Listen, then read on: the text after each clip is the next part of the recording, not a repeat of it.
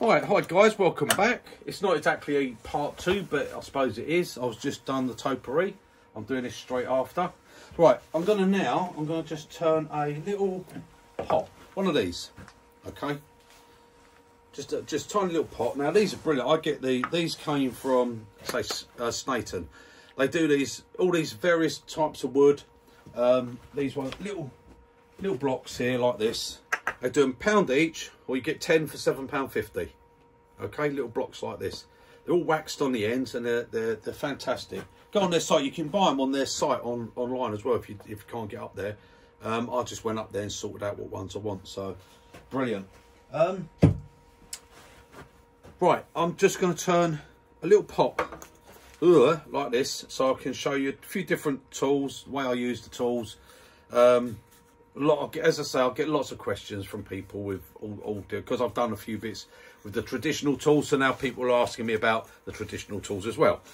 What people would call traditional, I don't call them traditional, they're just tools. Spindle gouge, bowl gouge, roughing gouge. People that say, oh yeah, I'm all traditional, and then they get their power drill out and start sanding, and I think that's very traditional. Yes, they did have them power drills 40, 50 years ago, didn't they? Right, I'm waffling, aren't I? Actually, I must say that I think the best invention ever, the cordless drill. My God, did that save on blisters from putting screws and cordless tools? Has that helped the workman for today? Cordless tools, no generators, go anywhere. Just take your cordless, and batteries are fantastic now. So anyway, that's enough of that. Right, little pot like that. Now this was actually done from side grain, so this is bowl orientation. It's not end grain turning. So you've got the two types for any of you that are interested. Let's say you experienced ones, it's not for you, this is for new turners. Right, this way, the grain running that way, that'd be classed as spindle turning, and you'll be end grain hollowing. What a lot of people say is the hardest of hollowing. It is in a way, because you don't really push cut on end grain, because all the fibres are coming this way and you pull them out and you'll get fluff. So you normally hollow on a pull cut, or you'll back hollow. You do back hollowing. Back hollowing, I don't like it. A very, very aggressive cutting. I'll show a little bit of it. It's not one I use. It's more if you're into production really, and you just want to really hog wood out and get it done quick. I'm never in that sort of hurry. Not now that I don't hurry like that. So right, what I'm going to do with this, first off, stop talking. Right, I use my, I use these for my my centre. Have these on, and they take all these centre. I don't use drive centres. They take all these heads and they screw in. But the beauty of them, with their little lip on them, is if you get the right chuck key for your chuck, they actually you don't damage the threads. Push it right in and lock, and that perfect, lines up perfect and everything. I'm going to use a step centre this side, because I'm not going to hollow it end grain, I'm going to go side grain. So I'm just using this square piece of wood like this. This is, of course, anyone that might be interested, this piece of wood is 100mm, so shade an 1/8 under 4 inches, and it's 75mm, so an 1/8 under 3 inches. Right, there you go. So I'm just gonna, I've marked the centres already on this. Alright, so I'm just popping that between centres. Okay, there we go. I've got a big step centre on this side, step centre that side. It ain't going nowhere. Okay, safety is the main thing. Make sure that it's safe. Okay, right now, this is bowl orientation, so you do not want to use a spindle roughing gouge on this. Do not use this tool on here. The reason being, it will dig in, it will grab that, and it will try and peel this whole side off in one go. You'll get a hell of a catch, and it'll be very nasty. Don't use that for this. Okay, but we can use a bowl gouge, which we'll do a little bit of a bowl gouge. So we can use our bowl gouge like this, which has your deeper flute. Okay, that's the bowl gouge. But we can also use our, where are we? Spindle gouge. So we've got spindle gouge. So I'm going to start off with the spindle gouge. Okay.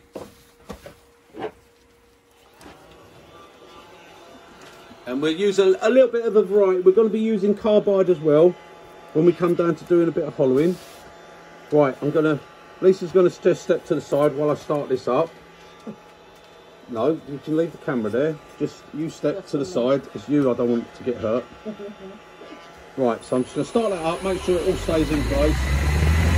Yep, nice and fast, we're all good. It's all good to go. Right, now then, I'm on centre, and I'm just going to bring in the bottom wing of the tool. Okay, I've got the flute. The flute is over. I'm using this bottom wing of the tool, and I'm pointing the bevel the way I want to go. The bevel the way I want to go.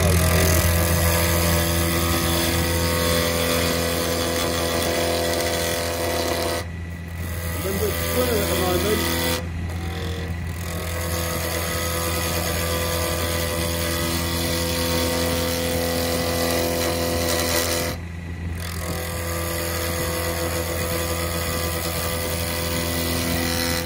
You can remove a lot of wood right here. I'm very careful because I don't want to break it all out at the end there. So let me move that in a bit. Always keep your tool rest close as you can. So we just come in on that bottom wing, just rotate it, get here, get the bevel point in, rotate.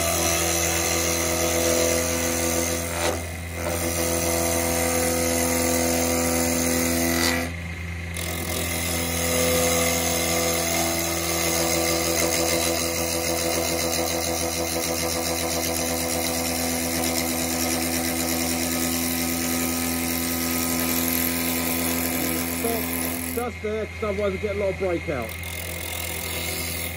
Right.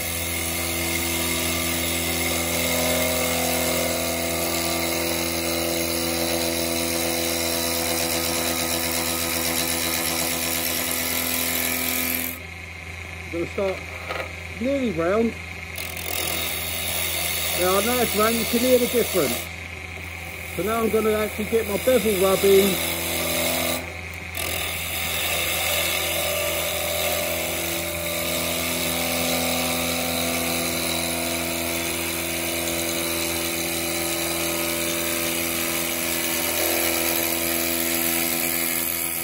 Stop there, and I'm actually going to come in this way.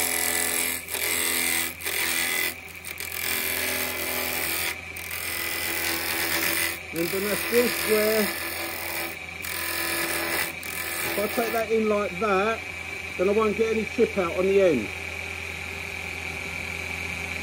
Right, now I think as far as I can work out, I'm round down here, I'm bumping up there still, so I've still got more to come. So again, coming in, tools closed like that, flute's closed, get there, roll it, follow the bevel.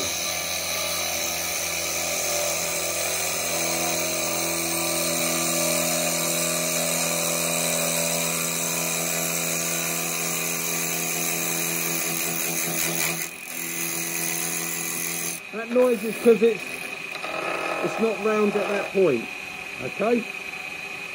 Now, right, now I can do the same cut with a bowl gouge. I'm probably a little bit high there.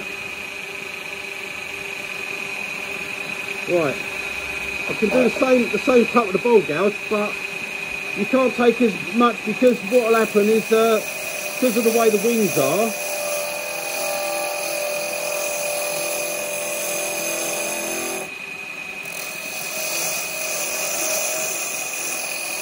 You've got to be careful on how much you take. There you go. Coming up. So I'll get this.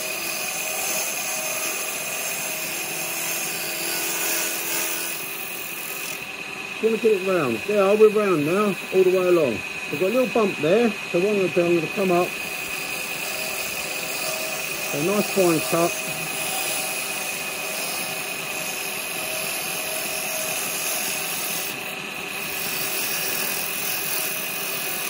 Bump gone.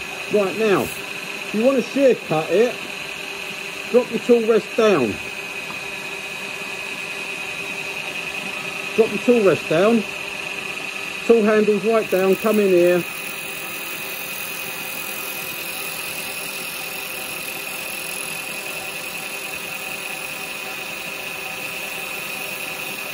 Now you can get a shear cut. And what you should get is this. Okay? And it should be nice, long fibres, no crushing on it. It mustn't crush. Tool rest is low. Tool handle, look, my tool is right down low.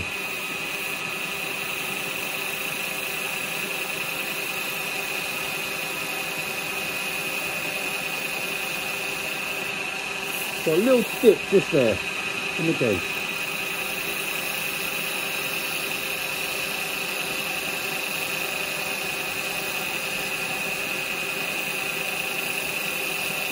Right, there we go. Nice and even. Now, what I'm going to do, I'm going to come in here. I'm going to put a foot.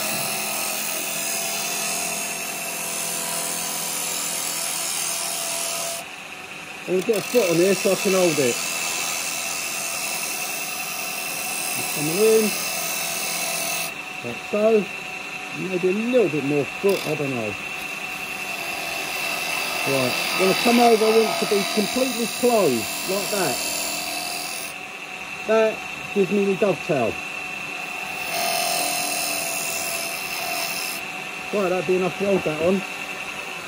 Right, let's have a look and see what we've got. There you go, that's that finished, guys.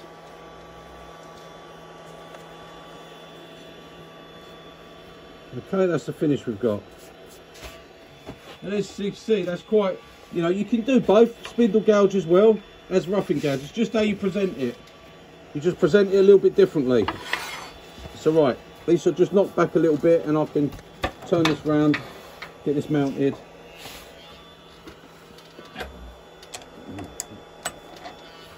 Whether I'm going to actually fit that in these drawers, I don't know. Let me have a look. Yep. We're in there. Okay, that's brilliant. We're done. Right. Now, which I probably should have left a slightly bigger, done a bigger tenon on the bottom of that, because I'm going to show a little bit of back hollow. Now you wouldn't really back hollow on side grain like this. This is more bowl orientation. It's not end grain, but I'll try a little bit. I'll do just a little bit and see what we do.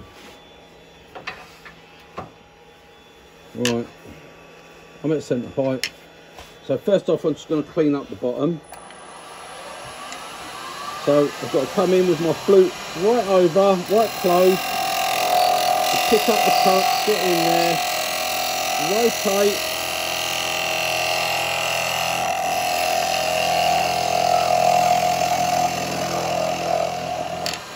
We'll come across, you're getting a little bit of vibration, it's not quite square on the end. So again, I'll come in again, pick it up, rotate it.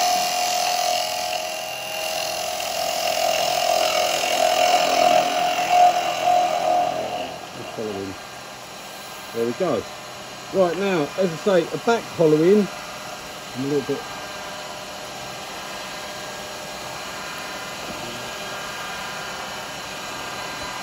Wrong gouge, let me get a different gouge. Now for back hollowing, I would normally use this one, which has got a longer grind on it. Okay, this is a bit big, this chisel really, but we've got to be right over, we've got to be closed, obviously, and we've got to come in, we've got to pick up the cut, and then we've got to pull the tool up and up over. Hang on, let me get back in here. Oh, let me close it. There we go. Right, so back hollowing is horrible cut. This is side grain, so it's going to kick a little bit. It's not very good. Hang on, let me get a smaller one. Let me go for a smaller. Probably better on this one. Yeah. Right. There we go. Right, I'm going to use.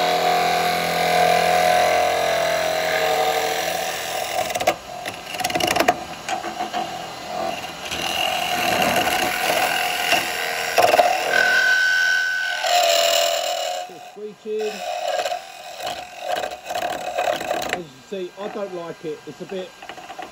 Right, hang on, let me check that. I think I might have moved that off on the top. No, it's all right. See, this is side grain. This is better on end grain. It's not really... I probably shouldn't be doing it on this. So I'll just make sure that's tucked up right. Yeah, we're okay. Yeah, on this, you'd be better off with a pull cut. And this is pull cutting.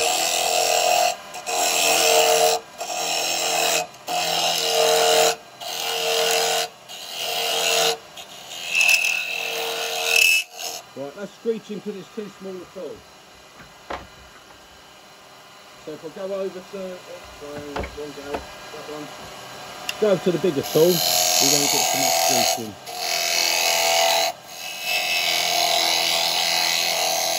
But the trouble with back hollowing on here, well that's just pull cutting. Back hollowing is in and up and over. But it's a build because it's not end grain and it should be done on end grain.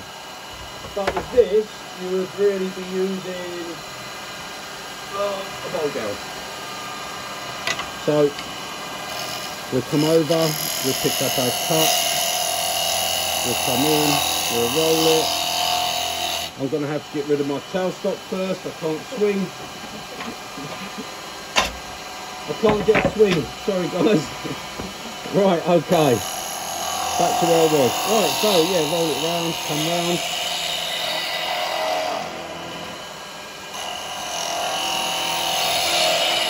Now you cannot back hollow with a bowl gouge. Don't try it. The wings are too steep.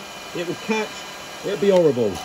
So I don't like back hollowing anyway. I find it's an aggressive way. It's just to get wood out, really, on little end grain pots.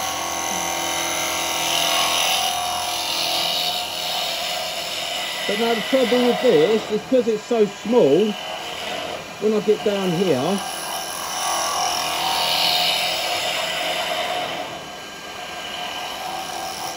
I start to lose room. But this ain't a big pot, but if I go down to a 1/4 inch bowl gouge, I'm going to get a lot of chatter because it's too thin a tool. But when you get onto this one, as I start to get a bit deeper, I won't be able to run the bevel down the sides. I'll come off the bevel. I won't be able to run it. See here, I can pick up the cut here. My bevel is facing the way I want to go. I just roll it back, and then as I come down to the front, I roll it back over, and I come round. Okay? But personally, I'd say the better tool for that is go over to Carbide. Okay? This is the little 6mm cutter. Go over to Carbide. But again, don't use it flat, roll it to the side, work off the tip. If you come up here on this side like this, that's scraping. That there, that looks like you're getting fibres that you're cutting, okay? You try and catch them. Right? This looks like you're cutting, you're not. They're all crushed up, they're little bits. You're not cutting with it. To be cutting, you must come off the tip.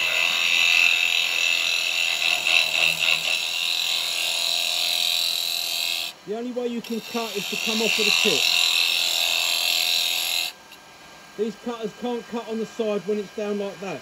They'd cut if you had it upright, but if you come in here and you've got it upright, that's going to get so aggressive. And yes, it will cut, but it's going to be too aggressive because that wants to dig in. If you come to the side there, it looks good, but all that is scraping. Because once that cutter's down like that, it's just you're on the edge of the cutter. You're going to dull it so, especially with a small 6mm cutter like this, you're going to dull that so quick. But if you can get on this tip here, like this, at the tip, you can actually, you'll be cutting with it. It'll be slicing. There we go.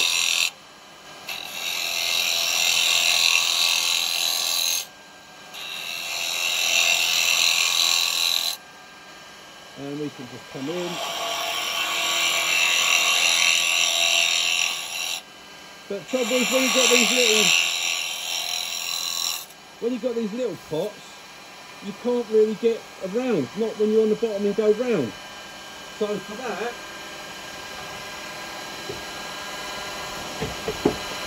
what I would suggest is go over to the box follower. This has the 9mm standard cutter. In some situations you can't help it, you've got to scrape it, okay? Now you can come round with this and get it, but again, I can do it while I'm up here, and with it rolled over, that will be cutting there, okay? I've got the tool like this, the cutter is on an angle, okay?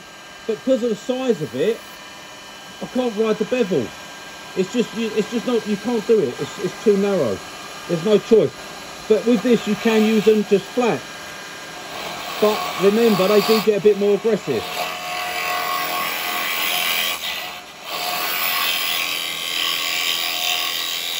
But what I find is, this will just get you down so quick.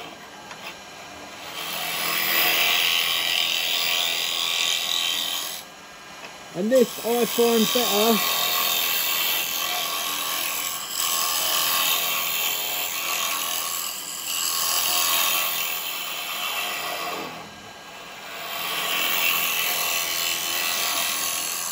now. This is the number 2 box follower that I do. I do the number 1, which is right.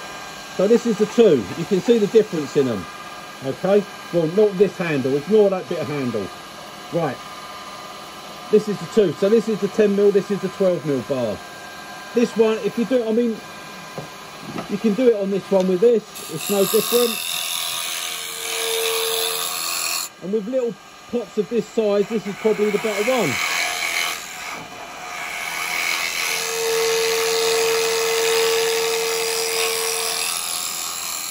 But if you're going to be overhanging more, I mean, that will, when I get to the bottom, I'm going to be on close to half of the distance of the bar. So my personal preference would be this one, okay, the bigger one. And you can come in, you won't get the vibration with it, because it's a bigger bar. And then of course, if you go bigger than this, then you step up to the 16mm round bar. Okay, and that's on a round bar for the reason being, if I can find the tool, right, there's the tool.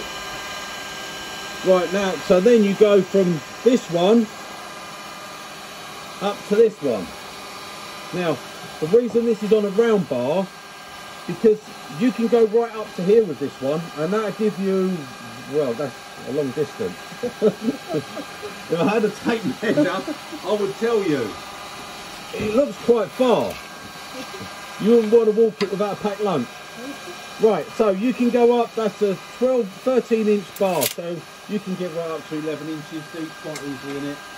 Because being on a round bar, when you come in, where you'll get this, when you get deeper, and it's not on here, but when you get deeper and it's a bit grabby, you can just turn it. You can turn it just that tiny bit, and that little bit just totally stops any grab whatsoever.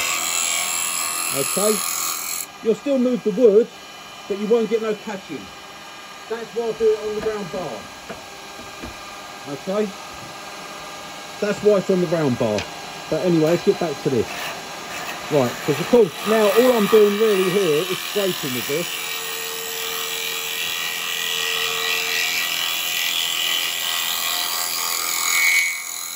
And sometimes, yes, you just have to scrape. It's all there is to it.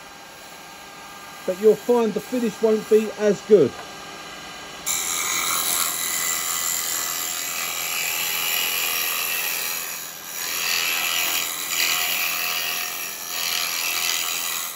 And this little 9mm cutter is fantastic. Bigger than 9mm, you start to get too much grabbing.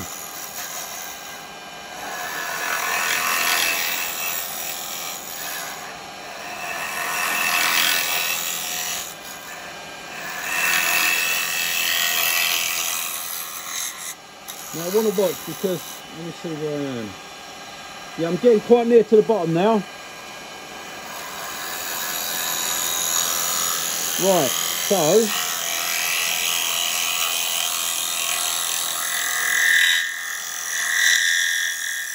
I'm screeching a bit because it's getting thin at the side. Right, I'm stopping at that. I'm going to do a little cut here.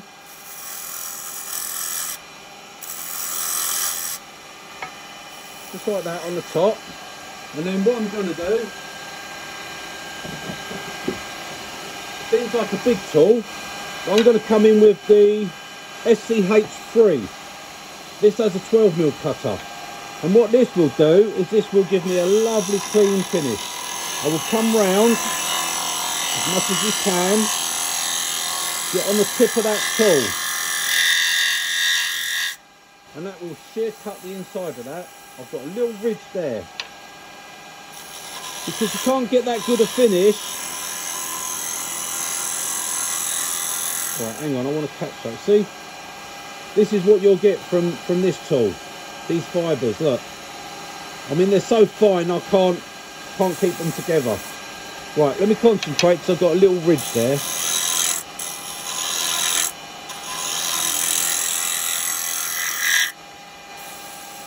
That one's gone, got one there. Right, okay. So right round, work off the tip of the tool. Sorry, I'm hitting the camera. Work off the tip of the tool. Lovely fine shavings. That's what you want. Those shavings. Okay. And this is kiln dried wood. This ain't wet wood. Right, a little bit there.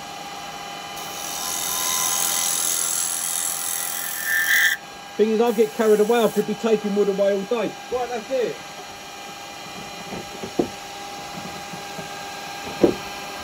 So that's got us hollowed on that. Right, now then.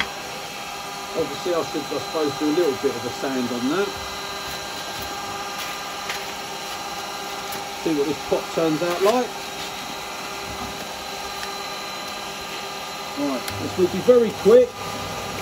How are we doing time? 27. Right, this is going to end in a minute, guys. So this has got to be super quick.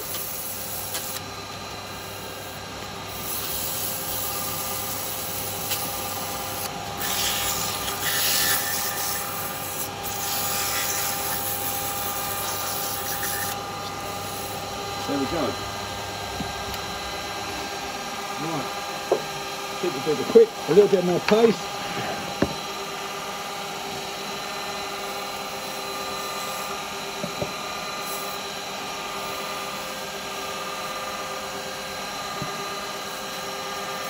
This is just my own sanding paste.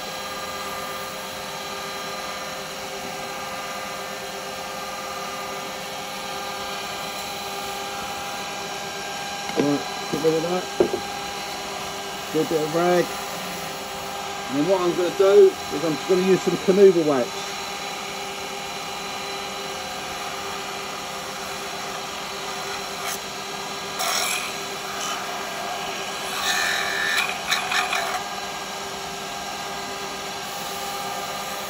And you need the speed to get this to melt. And just rub till it stops moving.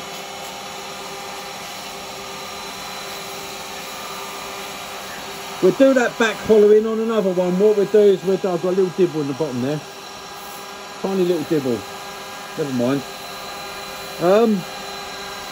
On the next one, we'll do a bit of back hollowing, but we'll do it on some end grain and show it properly so you can actually see how it actually works. It's not to be done on side grain. You don't do it on bowls. You never back hollow bowls. There we go. Right, that's quite a nice finish on that.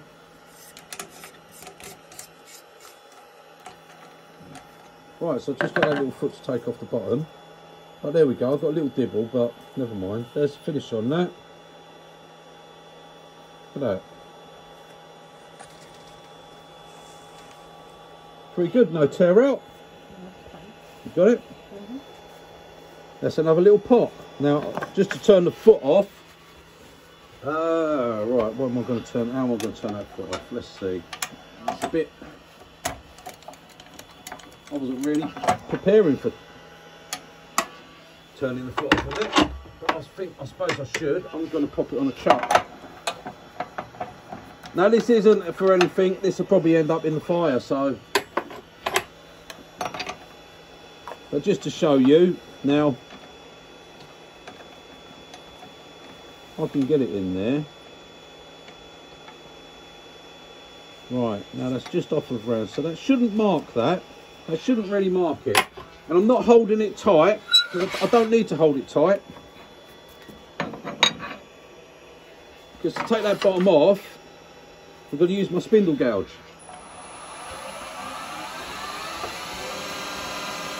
What I'm going to do, I'm going to come in here.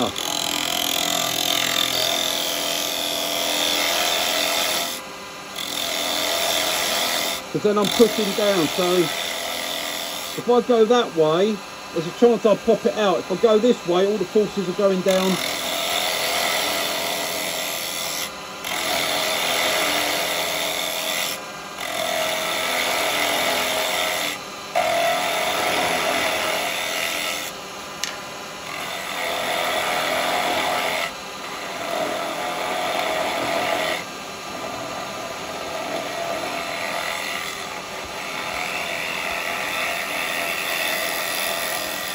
And then by bringing my chisel up, see these? Like hairs, look. Okay, and that gives me a super smooth. And what that is by coming in and then bringing my chisel up, like that. So don't just pull back with it. Come up. Like so. And you'll get that smooth finish. Now, I want to just get rid of that because there's a slight bump to the middle and it's not going to sit flat. So yeah, just come in and then just bring it up. If you bring it up and come off the top, you'll get nice filings like that. You can come across this way, but if you do, get your flute in, flute completely closed, get the bevel rubbing. Turn it, pick up the cut.